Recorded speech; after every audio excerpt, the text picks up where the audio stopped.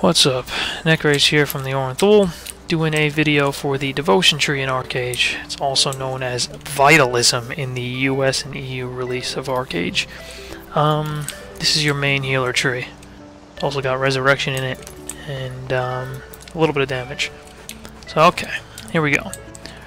First ability, Light and Darkness. It's also your heal and your damage, so 2 in 1. Cast, there's some damage. 5-second cooldown, then you can use it to heal yourself. Light and Darkness, boom, heal. Second ability is a buff debuff. Removes a debuff on an ally, and then for 3 minutes it increases the amount of healing they receive by 15%. On enemies, it will root them for 3 seconds and increase the damage they received and reduce their healing. So hold up. There you go. Damage taken increased by 12%. Healing effectiveness is reduced by 30%, and they get a small root, quick root. Flowing Life is a hot. Put it on yourself and it heals you over time. Fourth ability is Resurrection. Brings back the target with 80% health and mana. You can only use it when out of combat, and wherever you're standing when you cast the res is where the player will be teleported to when they come back to life. The fifth ability in the tree is Circle of Spears. Choose the location where you're going to cast it. Does damage, and it impales the targets, which is a stun. Pretty nice. Circle of Spears takes some casting, and then boom. Target stun, and it does some damage. The group heal is just what it sounds like. A big AoE heal. Boom. That affects your entire raid. It also gives you a charge of spirit, which can be used to combo with some other abilities you got. Reduces the all the charge of spirit combos in here. Reduces the cooldown time of all the abilities. The next ability, Energy Cycle. Mana Hand. Mana Injection. It gives mana to your friendly target or yourself. It costs 686 mana and it gives you 772 to 840. So you can use it on yourself and it'll actually give you a little more mana than it costs. Not much, but it's obviously better on an ally who's missing a decent amount of mana.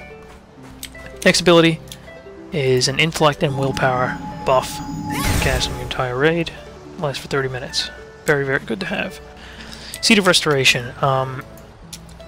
Cast that on someone. Now it's on me.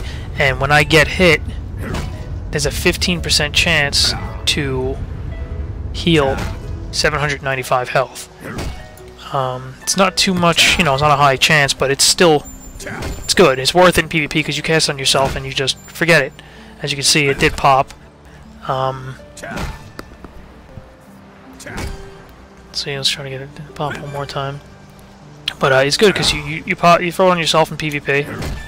Just came off, and then you can continue to do other stuff and get heals. So it's good. It's good to have. It's good to throw on your main tank in PvE for sure, and throw out some other heals. Anyway, next heal is Continuous Recovery. This is probably the most overpowered heal in the game.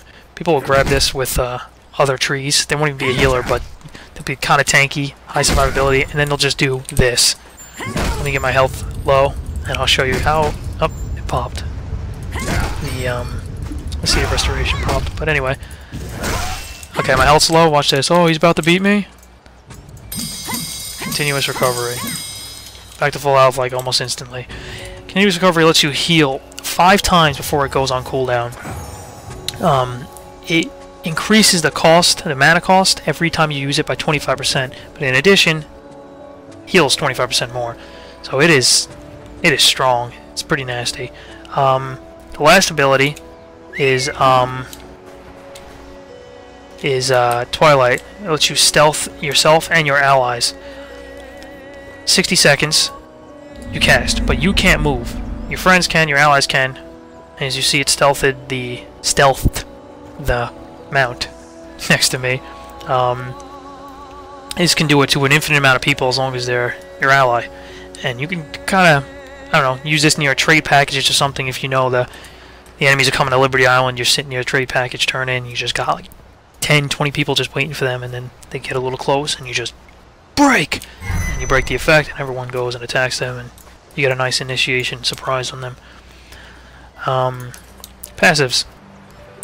First passive is 7% of the damage you deal will be returned to you as mana. It's nice to keep your mana up if you want to do some damage. If the caster is critically hit, the cooldown of all devotion skills will be reset. Cannot occur more than once every 20 seconds. It's not bad. Third one increases your willpower by 9%.